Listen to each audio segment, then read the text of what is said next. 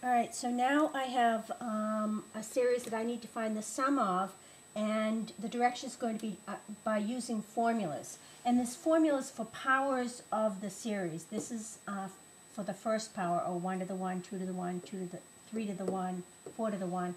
Then we have 1 squared, 2 squared, 3 squared, 1 to the third, 2 to the third, 1 to the fourth, 1 to the fifth. And these are standard formulas that are created for finding the sums of these series that involve powers. So here's an example. If I want the sum of the series for n equal 1 to 5 of n to the fourth, I have to figure out which formula I need. Now, looking at the formulas, do you know which one to use? Hopefully you said that one, right? Big clue, fourth power, fourth power. So the sum of this series is just that formula. So I need to do n plus 1, 2n plus 1, 3n squared plus 3n minus 1, all over 30. Now here's the tricky part. This says for n equals 1 to 5. What number should I put in there for n? Should I put a 1, 2, a 3?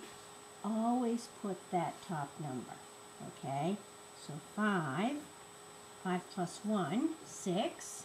2 times 5 is 10 plus 1. That would be 11.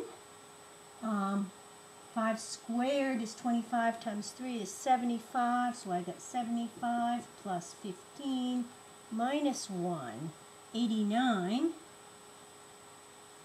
And then all over, oh, I copied it wrong, 30. Make sure you copy the problem right.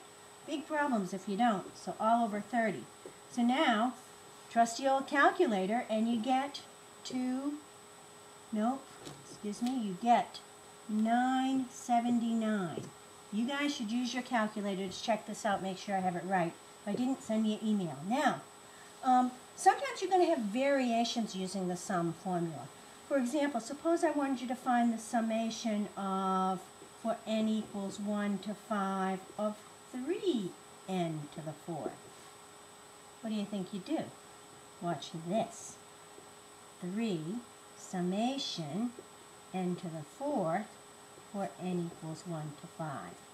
So basically, the constant can be brought outside in front of the summation sign and then do this sum. Well, we already did that. It's 979, so now I just do 3 times 979, and then I get 2937. Check it out. These are pretty easy. Now, there's one more type that I'd like to show you.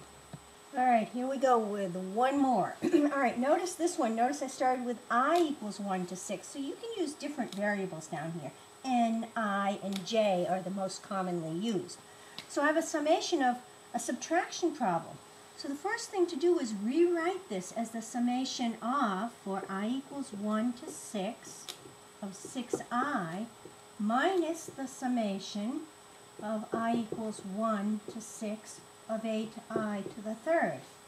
And then one more thing, you can move the 6 out front here and the 8 out front here to make it even easier. So 6 times the summation for I equals 1 to 6 of I minus 8 times the summation of I equals 1 to 6 of I to the third. And then at this point, it's just use the formulas, right? So this one is the first power, so the sum is n times n plus 1, all over 2, times by 6. So I have that 6 there, minus 8 times I to the third, that's this one here, n squared, n plus 1 squared, all over 4. Now, I like to do a little reducing before I get started. So now I have 3 times n plus 1 minus 2 times n squared times n plus 1 squared. Now, it's just plug and chug, as they say. First one, what am I going to use here for a number? 6, right? So that's a 6, that's a 6. All right, 6, 6. So 3 times 6, so that's 18 times 7. This is 6 squared is 36.